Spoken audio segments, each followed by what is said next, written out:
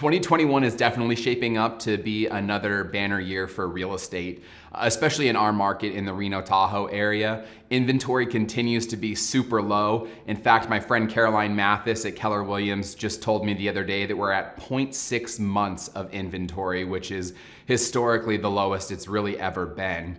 So what that means is we can probably expect prices to continue to rise throughout 2021, especially with the influx of out-of-state folks like Californians moving here.